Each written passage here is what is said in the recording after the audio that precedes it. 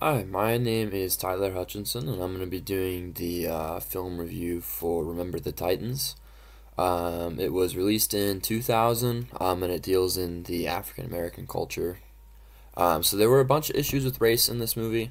A couple of scenes I'm just going to describe, show you how bad people were treated back then. Coach Boone, which is the main coach that comes in, is moving into the neighborhood, and it shows scenes from inside the house, where you can see like the neighbors looking through their blinds, but you're like in the house of the neighbor. You can see that coming through, and they're looking at Coach Boone and all them moving in, and they're saying a bunch of very derogatory remarks, like it only takes one and then we'll be overrun by them, and other stuff like that. Another situation is where Coach Bill Yost is the old coach that is being replaced by Coach Boone, um, is announcing his retirement because the school board replaced him. The parents before it was an all-white school, and they were going to merge them for I can't remember if it was the school or the state wanted to do it, but they have a merger and they're putting Coach Boone in charge of the football team instead of Coach Yost. Um, and they have basically all the old parents there, so they're all the white families there. And one of the parents stands up and says, "This is outrageous, and we're not going to play with a coach like that." And says some other pretty bad stuff that I'm not going to say. And other remarks, completely, about race and stuff like that, saying how they're going to boycott the season because they don't want to be dealing with that kind of coach.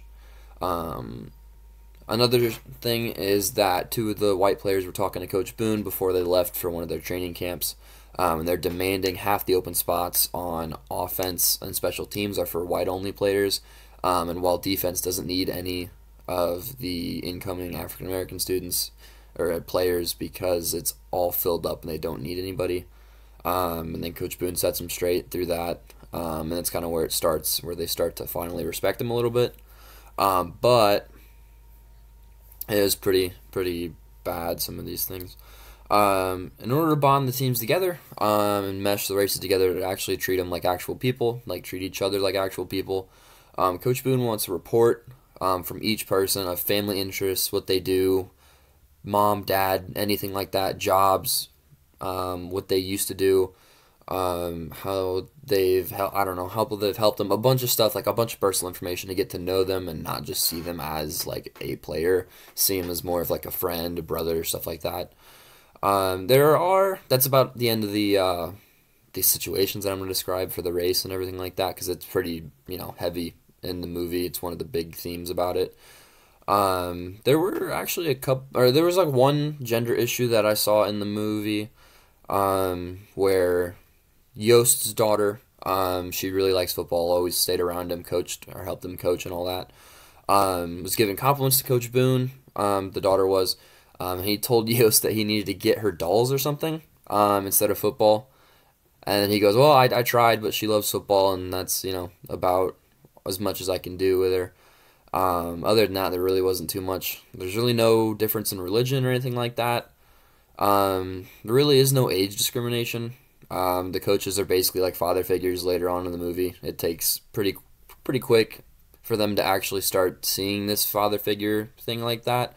But once it happens, they just, anything he says, they trust, they go with, anything like that. The movie made me feel an array of emotions. So it was kind of embarrassing, all the race stuff, seeing people like actually believe what they're saying, like how they're not the same and stuff like that. It was pretty good to watch the football team win and mesh together and stuff like that. It was pretty sad at one point too, because of one of the characters getting into a car crash and then later up dying, which brings everyone back together. It was pretty. It was a lot. It was a lot, ups, downs, stuff like that. Um, there were a few obvious conflicts, which was race and if the football team could operate like normal with the new coach, who was African American and new African American players as well. The resolution, they completely smoked. They didn't smoke every team, but they beat pretty much every single team by a lot, and so it just proved that they can go on just like normal. It was solved in basically excuse me, a satisfying way, except some of the parents and players who held grudges and couldn't get past that and couldn't open up to something new like that. So they ended up leaving the team and basically leaving the movie at that point. Honestly, I could not imagine myself in any kind of situation like that, especially because that was the social normal and stuff like that, like of the times.